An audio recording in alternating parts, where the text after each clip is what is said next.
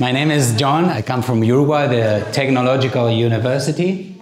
When I was a kid, me and my friends used to run races. And guess who got last to the finishing line every time?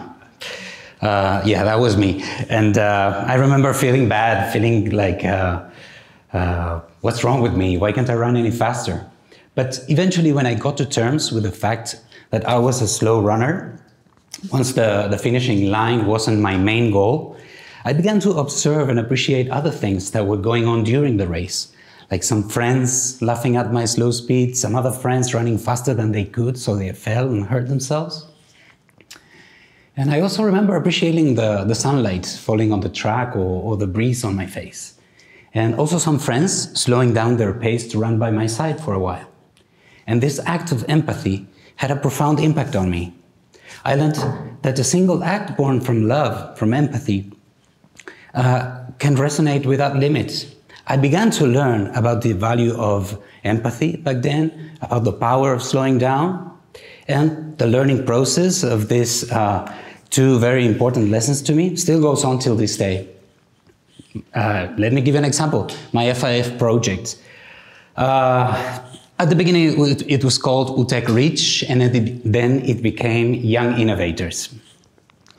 The big idea is to increase the availability of human resources qualified in science, technology, and innovation through the training of young students, to provide them with opportunities to develop their innovation and entrepreneur mindsets. And during training, our university students learn about design thinking, and they learn about how to facilitate groups. And then they go to secondary level institutions where they act as facilitators for teenagers who solve different challenges that have social impact during what we call Semanas de la Innovación, or Innovation Weeks. But let me talk to you about the difficulties. At the beginning of my FIF journey, I intended to reach all these provinces. So this is Uruguay, and the provinces in sky blue is where our university is situated. And I only, as you could see, reached one in a 2-year time period. 2 directors of our Department of Innovation and Entrepreneurship resigned, which meant a lot of convincing energy from my part. And also I created a training for students and faculty, at first with 0 students, and then with a very low number of students, and many other difficult and tiring situations. But being part of this FIF community, really having the opportunity to being able to share the difficulties throughout the way really helped me. The feedback, the excellent feedback, the excellent opportunities helped me move forward. So just like in the races when I was a kid, there were many positive, exciting things going on. The European Union funded our project. We are now a team of 11 people collaborating on it, faculty, students, and fellows. There is now a waiting list for students who want to be trained for Young Innovators. And we are also doing our 2nd and 3rd round of Innovation Weeks next month.